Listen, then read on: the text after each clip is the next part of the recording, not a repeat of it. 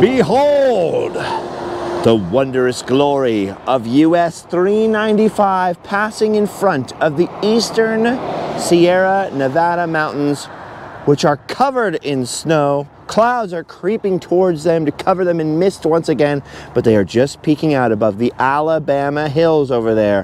One of Hollywood's most famous filming locations from back in the golden era of the black and white westerns, the Star Wars and Marvel movies of their day.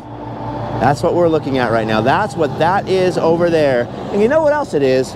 It's the Sometimes Vlog. Yeah, yeah, yeah, yeah, yeah, yeah, yeah, yeah, yeah. It's a vlog that happens sometimes. Welcome everybody to the east side of the Sierra Nevada mountains, the back side of California that very few people seem to visit relative to the rest of California, and a wonderful highway to travel, wonderful sights to see, crazy deserts, wild mountains, snow, pine trees, shrubbery of all kinds. We will require a shrubbery, and of course, some of the wildest deserts you will ever find in the world, because just yonder, over the Argus Range and whatever other mountains there are, the Panamint Range, just a few mountain ranges over, is Death Valley, one of the lowest, hottest, and driest places on the earth. It isn't the hottest right now. You guys might remember my brother and I went to Death Valley during one of the craziest heat waves they've ever had in their history.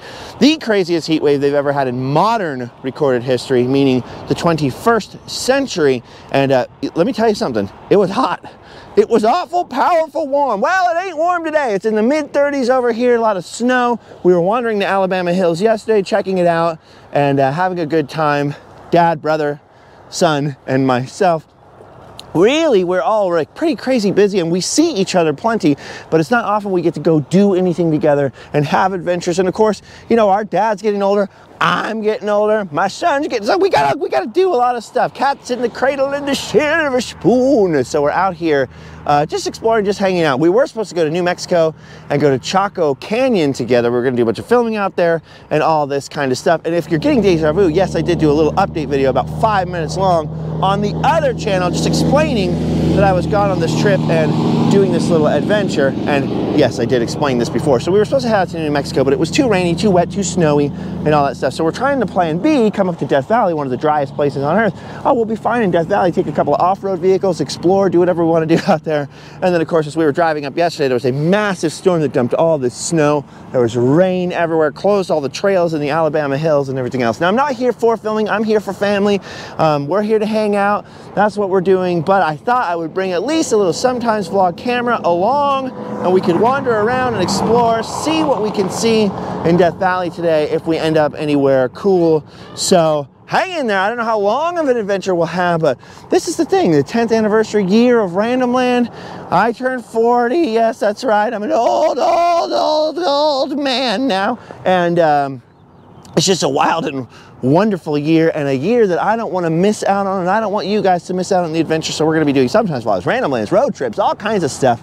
And but first, this little break from all the first part of 2023 with the traveling in the multiple continents and back and forth to Florida and all that kind of stuff.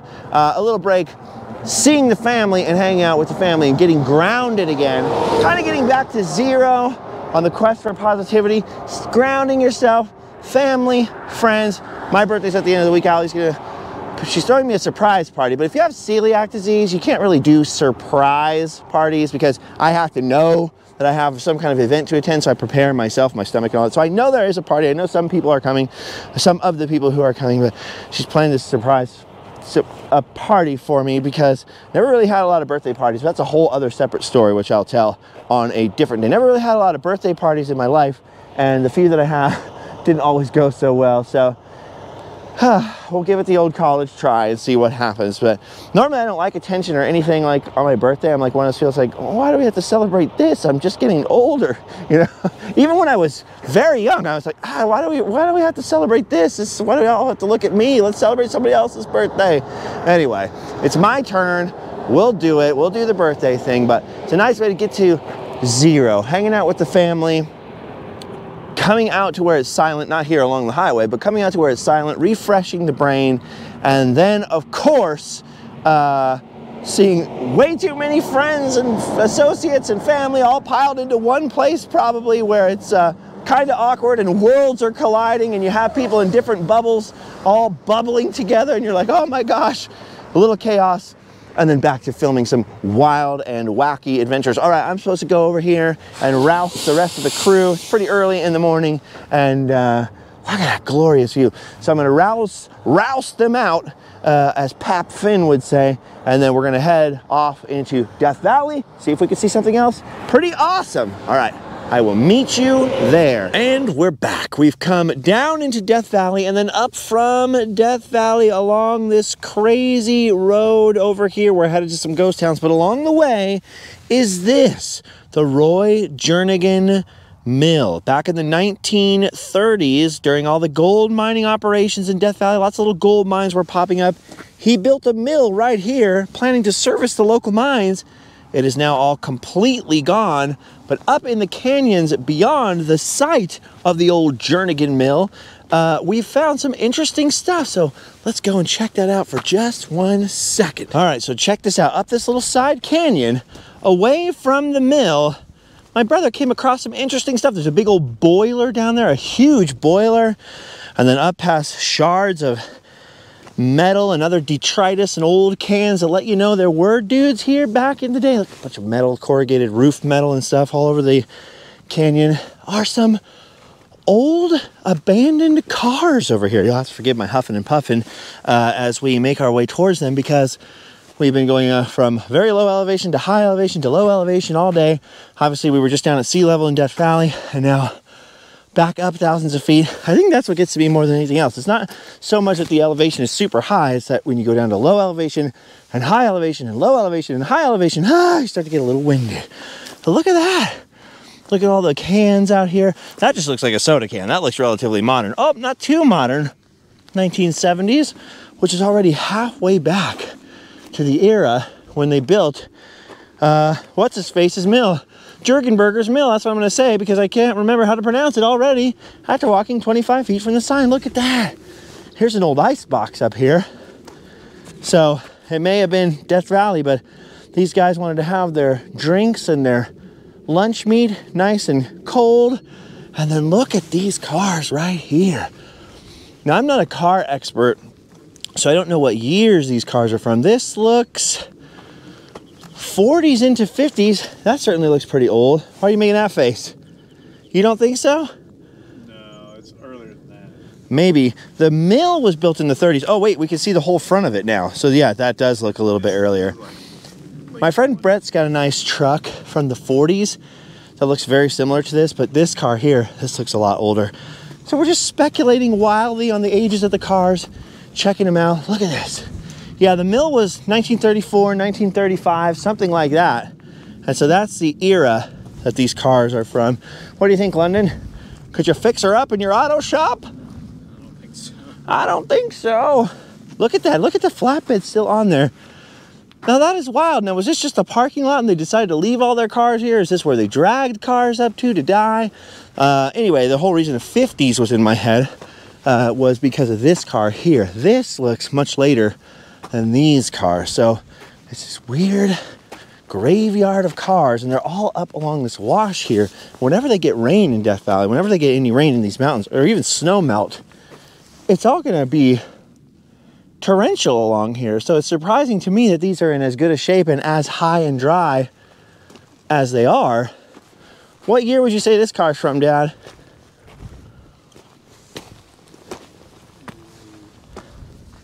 Mid-40s. Mid-40s, you think? Not even 1950? Oh, well, there you go. Look, this one's still got paint on it. That is pretty crazy. I don't know some of the oddball brands. Yeah, the mill was 1934 to 5, around that era. So I don't know if these are related directly to the mill. Maybe somebody was camping out here. I don't know if this is maybe DeSoto?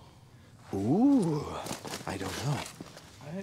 I don't know either. I don't really, in this era, I don't really know the Fords from the Chevys, from the what's-its, from the Yeah, who's-its. I'm not a big expert before the 1950s. Since the 1950s and on, from doing all the Route 66 stuff, I've gotten to know a lot more different car brands and car models and Oh, stuff look like at that. Huh? somebody had filled in what was the side panel windows. And you can see the weld lines here, and then they had some other riveted on thing. See, that's weird. So they basically turned this wagon into like a panel truck. Almost. Look at that. Almost makes you wonder if they turned it into a camper. Oh, yeah. So somebody could have been camping out here or living in it. Maybe Charles Manson. Dun, dun, dun. Yeah, so look at that. I wasn't expecting to see these old abandoned cars up here. I've driven by the... Look at this weld seam, though, all the way down the middle and how it's falling apart, right? Like today, these panels would have been different, but this is totally left and right, welded right down the middle. See, that's weird. Yeah, and I don't ever remember seeing a 1950s car with a seam like that down the center. So who knows? Seth was thinking, I estimated the truck down there looks like sort of a 1940, like a little pre-World War II truck. I haven't seen enough of it, but that looks older. And then, yeah, that's what he said. He said he thought it looked a little bit older than that. That's probably a Chevy or a Ford. I don't know the grill shapes for those years, but that's probably 38, 39, 40, that one in the middle. So there you go. So that's sort of like roughly, what's it called? Roughly around the mill time. Weird. When was this mill active? 34, 35. Oh. So sort of after, in the aftermath. And you can imagine people camping out in it for a long time afterwards. Yeah. Before. This year's newer than that for sure. Yeah, this seems like 1950-ish to me, give or take. It looks, well, let's see. The mid-50s cars were still kind of bulbous. It might be an early 50s. See, that's what I think. Especially if it's something like a DeSoto or one of the other... Right, and look at the bumper. You know, it's not GMC, it's not Ford, which were in the design races. See the bumper right there? That makes me feel like very early, like when you see a Hudson Hornet and those type of cars. Right. But yeah, I wasn't expecting to see automobiles back here. And also the colors. You could sort of see what color it sort of used to be. Which is also really interesting that it's not just rust colored now. Yeah. Look at that. So pretty interesting. Wasn't expecting to see automobiles out here on the trip. We are going farther down this road. We're going to head towards an old ghost town and mining frame. One of the many ghost towns that was popping up in and around Death Valley. Lots of little gold mining towns popped up around Death Valley. And not just gold, silver, borax, all kinds of minerals and lead. And there were all these people who thought they were going to make fortunes out here. And they'd pop up all these little mining operations that would find just enough material to convince East Coast investors to keep investing money and throwing money into the projects and build little stamp mills. And none of them really made a lot of money.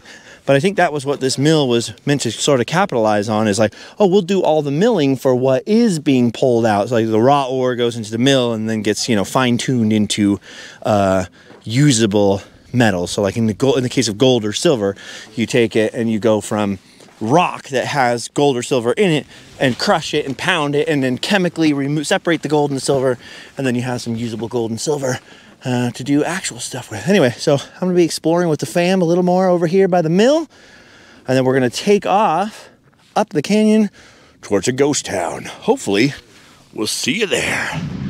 I'm not 100% sure this is legal, but I decided to hitch a ride back to the bottom of the hill instead of walking. So I'm just riding on the back of the car. There goes my brother, checking out those tanks. Time to move on to some other ghost towns in the old West. Parkour! I have been a lot of places in my life, but every once in a while I get to a place that I know I'm gonna think I dreamed it, or it's gonna seem like a dream forever. Check this out. All right, we've made it all the way to the end of the line, to the end of the road here, up past the flattened, completely nothing left of it ghost town of Skidoo. Yes, as in 23 Skidoo, California. And we're up here at the end of the road where the mill site is, 600 feet or so beyond this gate. But it's just so cool looking, the epic mountains out there, snow-covered mountains. We're just coming around the gate here, which is stopping people from driving their cars out yonder. The epic snow-covered mountains beyond. Then the rocks here. There's been all these ravens coming down to check out the people coming into the area. All these dirt bikes are just taking off. I don't know if you can hear them puttering away around the corner. But other than those dirt bikes, an absolute, profound, immense silence. And this is something I've been looking forward to forever. I mean, I know that normally you're used to me going, it's a sometimes vlog, getting wacky, getting crazy, getting all my energy up. But the energy's been up for a while now, going from California, Arizona, California, Florida, California, Paris, California, Florida, California. So I'm a little reduced in energy. I had friends from out of the country who were visiting. I haven't visited in 3 years, like my best friend, and we were hanging out together and doing all this stuff. So I was driving up to LA every day for the last couple weeks. And so not only is it great to have family time with my dad and my brother, and London, obviously, my son, who just turned 16, but I was really looking forward to this. Now listen. Can you hear that? That is nothing. It is freezing cold out here. As you can see, there's a little leftover frozen snow. It's just above freezing. It's in the high 30s out on this cliff. The wind, though, is coming off of those glacially frozen peaks out there. We're just about to come around the corner here. Oh, this big old tank that's fallen down off the mill. We're just about to come across the Skidoo Mill. Oh, look at this. This is awesome. There's only another couple of people out here. They're about to pass us on the trail. Look at that. There's what it used to look like. And there's what it looks like now. Jeez Louise. What a lot of pieces of metal have fallen. Look at all that corrugated metal siding. So that's all the pieces of corrugated metal we saw all coming up the road. It's just crazy. They weren't built to last. They were built to extract, get as much minerals out of the earth as possible, as quickly as possible, and get out. And 23 Skidoo! Grab the rich stuff and 23 Skidoo. This is awesome. So, wow, look at how far down that goes. Just perched on the side of the cliff. And I don't know what year this was created. Let's go back and find a little historical context. By the way, they're all eating their gluten-y sandwiches. That's why I'm walking away from them. Powered by water pipe from a spring high in the Panamint Range, which is where we are, high up in these mountains here. Skidoo Mill extracted gold from ore. Ooh, it was one of Death Valley's most profitable operations. It's only partially stabilized. Be careful. It was donated to the national park in 1993. And it does not tell us when it was built. So that's kind of a bummer, but back in the day, there were tons of little gold mining and little pocket mining, little small mining operations, like I mentioned earlier, that got off the ground. Actually, as we were driving here, we saw tons. I love how the sign says area closed, but it's so old and worn away that it looks like people have been ignoring that. There's all kinds of footsteps along there. Or maybe this area is closed. You don't know which area is closed. Let's hike up here. Hold on, we'll be quiet while we pass these people. Hello. Isn't it wonderful? Oh, it's beautiful out here. I can't believe that view. We live, yeah. And you can see, you could see this. Well, you can maybe see, those are probably the White Mountains over there. Yeah, I would guess so. And those are the Panamints right there. It's beautiful, though. What a view. I couldn't believe that. This is remarkable, because we live near Virginia City. Oh, really? Yeah. I love Virginia City. Yeah. Well, look, the rock's the same. Yeah. Isn't that wild? Yeah, but you can see the stamps are still in place, the big things that they crushed the rock with. Oh, that's awesome. So, yeah. It's gorgeous up here. Yeah. Oh, look at that. I love meeting friendly people on the trail. Normally I would talk longer, but I was trying to get up here and talk to you guys, but check this out. She's right. This is amazing. This is incredible. So we're looking now across the Panamint Valley. I think to the left is the Argus Range, if I'm not wrong. And then ahead out there that way are the White Mountains, which cross over into Nevada. Behind us is, well, you can't see, but back behind the hills and mountains behind us, you can see all the way down, just like you can on this side. There was a crack opening as we made our way up the Skidoo Road, where you could see all the way down to Furnace Creek, which is like sort of where the visitor center is for Death Valley. And so basically you're seeing all the way back into Death Valley. So I guess that couple's gonna come up here in a second. But see the giant vats for chemicals and water and cyanide and whatever else they needed for extracting the gold. This is so cool. I mean, what a beautiful, intense And I gotta tell you, it probably makes it, no, I definitely know, I have enough experience to know this. It's not gonna look as good on camera. It's a lot of grays and weird, you know, hard to expose it to the light and all that. So the picture you see, as epic as it looks, it's much more impressive with the naked eye. I always find that in cloudy conditions that it's very difficult to capture a video of just how incredible something looks when it's cloudy, whew, and cold. We're up now, I'd say, I don't know, 4,000 or 5,000 feet, something like that. We're pretty high up. As you can see, we're just below the snow. There's a little bit of snow up here, mostly melted off. Look at this. Obviously, they don't want us walking on the equipment that's only, quote unquote, partially stabilized, but I mean, you could just see for mile after mile. And this is what I was really looking forward to. So just coming and hearing the wind. Ooh, I don't know how much you guys can hear of that, because this is all still new, this camera, this setup, this testing, but whoo, that is a cold wind coming off those snowy peaks yonder.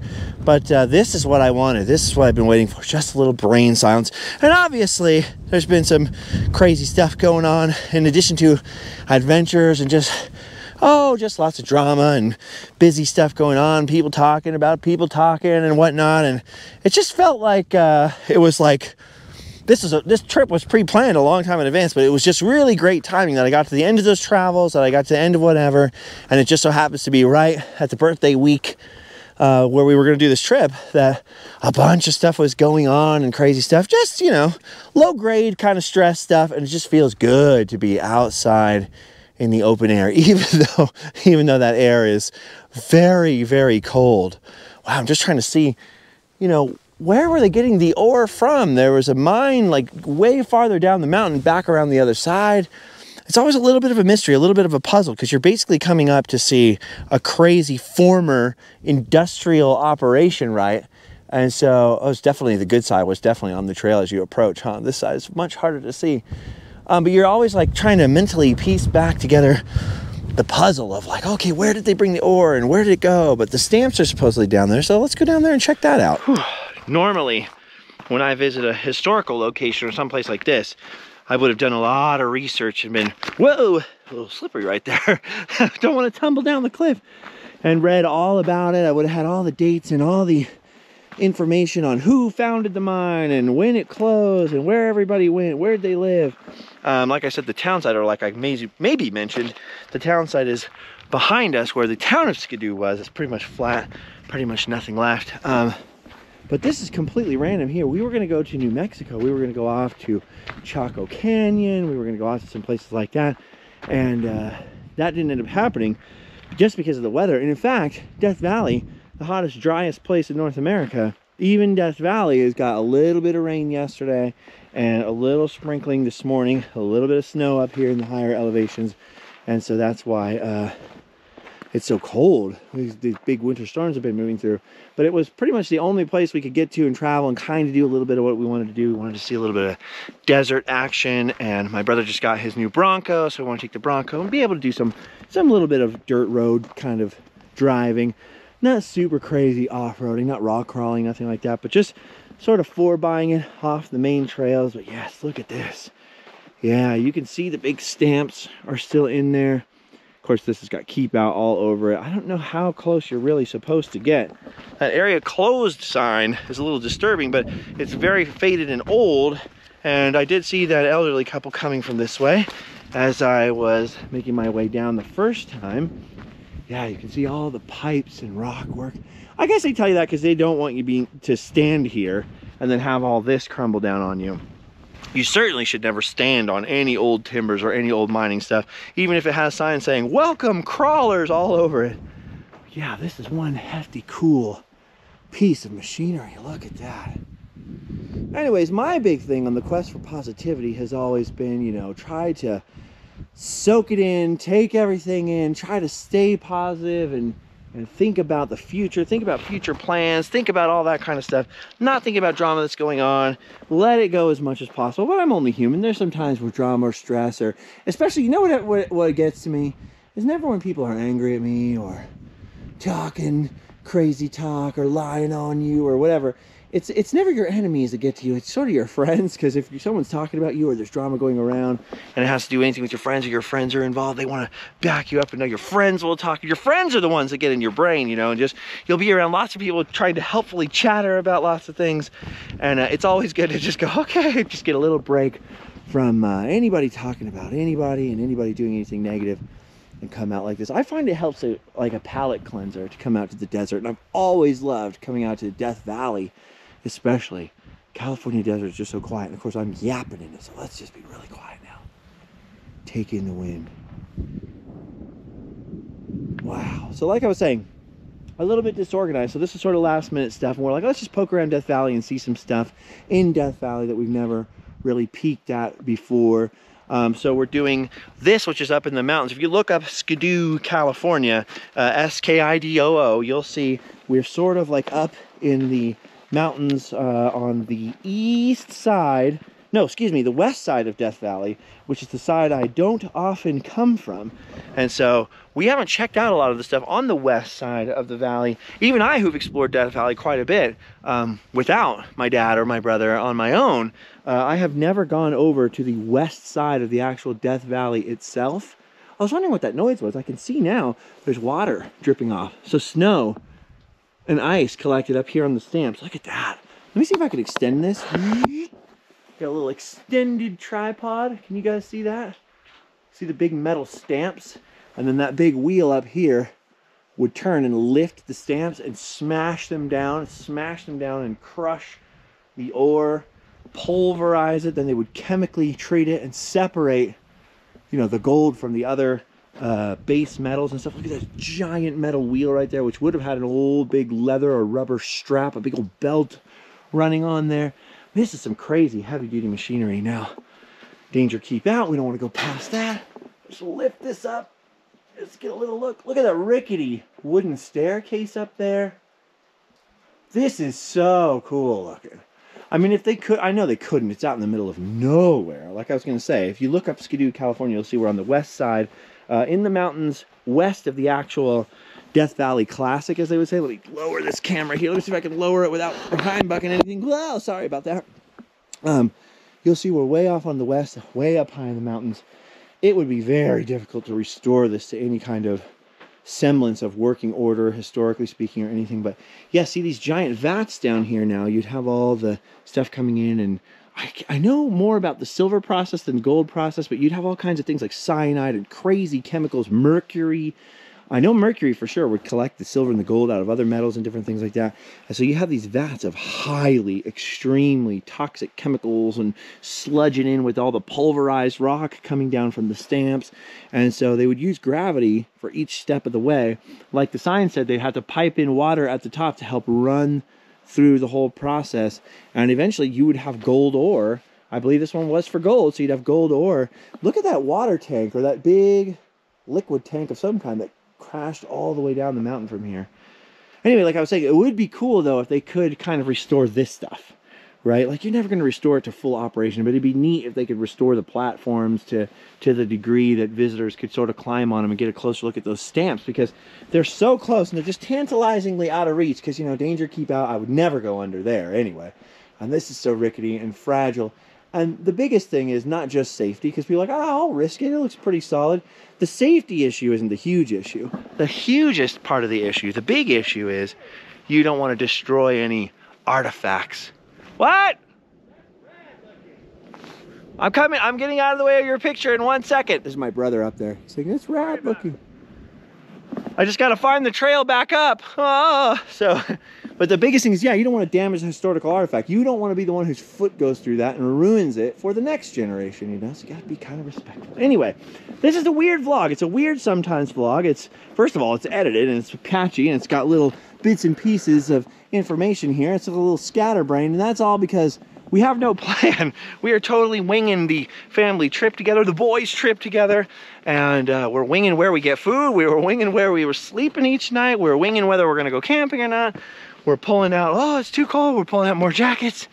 And then we're like, well, we might as well go down this road, winging the stops and discovering stuff that we didn't research the way we...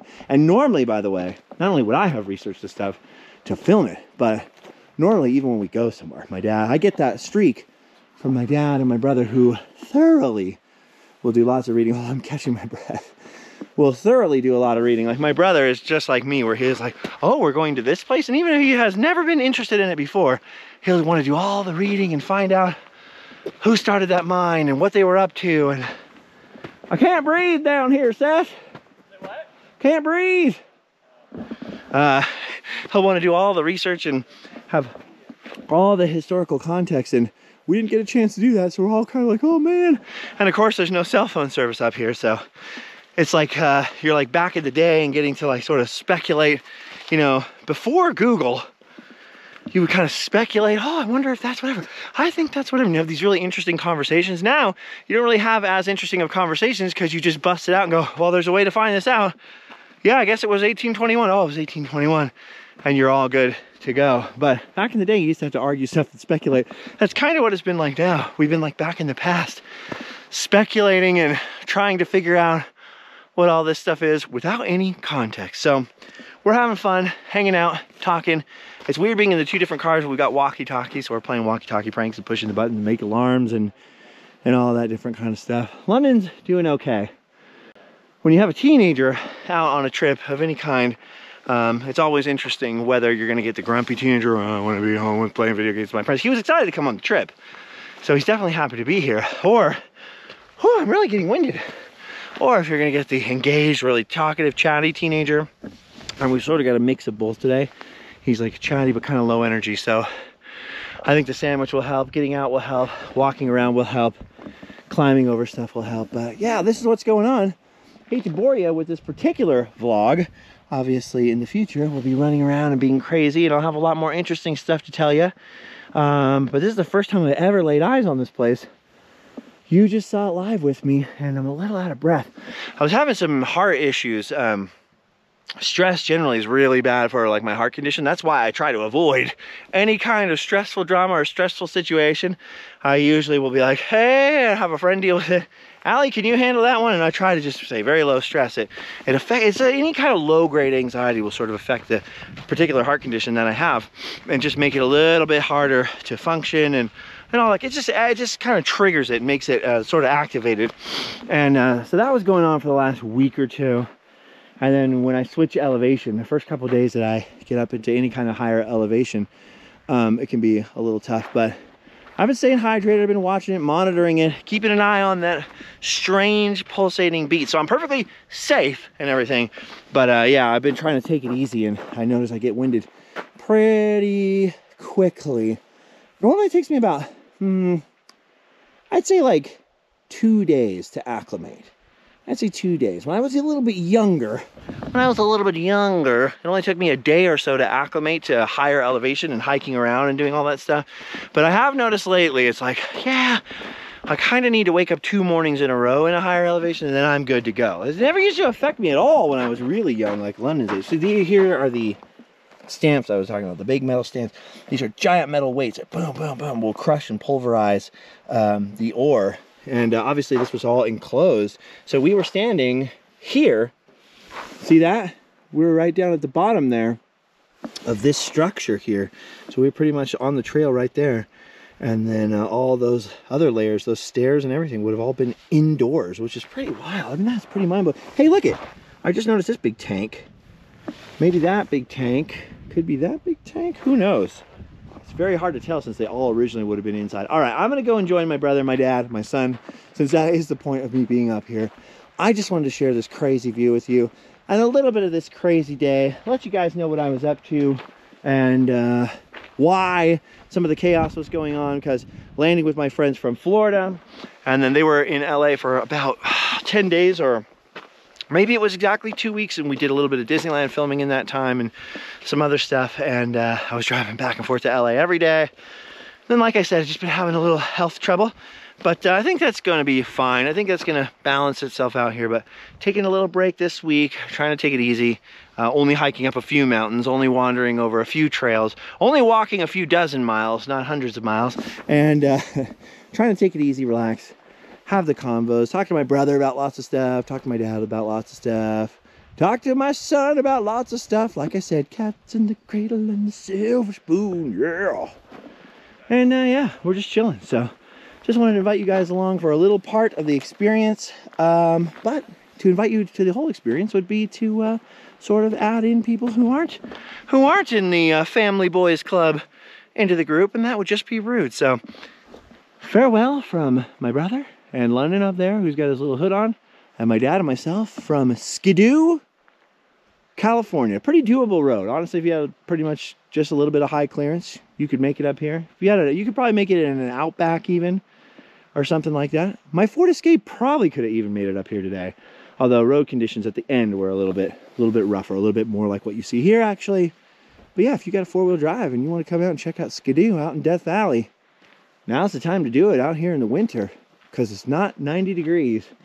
It's in the 30s. How you doing? You frozen? Yes. Don't go to the top of the hill. Why? Because it's cold? Oh yeah, the wind. The wind's coming from that way. The wind got me in the face, and then I had to go down to the bottom of the hill and check out the bottom of the mill. And it's funny because that area closed sign, you really cannot tell which area is closed. And it's so old. But when I came up, all those older people were coming up from there. Well, 2 were coming down here, but there was 3 or 4 coming from that way. So I was like, well, is no area closed? What area is closed? I guess we'll find out when we get a ticket in the mail. Probably just standing on it.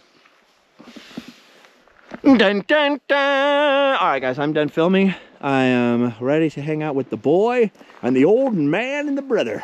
Mon frère, mon père, and mon mijo. So it's time to go home. Sleep well. Thanks for joining us. Next time I'll hopefully be a little more coherent in the brain, a little more sane in the membrane, and we'll see something epic in a different context. I don't know if that'll be tomorrow. I don't know if that'll be on this trip or when we're back home. I don't know if it'll be in the theme park or my living room. You never can tell with the sometimes vlog, because you don't know when it's going to happen. All you know is that it happens is sometimes. Now, you've done your duty. Go home and sleep well. Time to 23 Skidoo!